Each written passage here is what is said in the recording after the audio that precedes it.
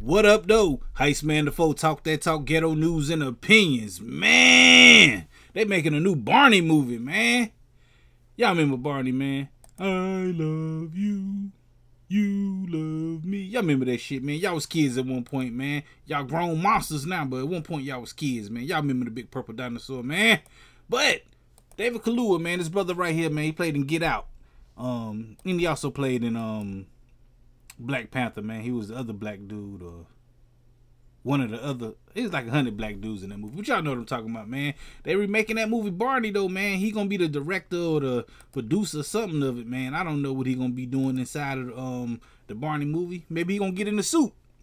I don't think he gonna get in the suit, but he making the Barney movie, man.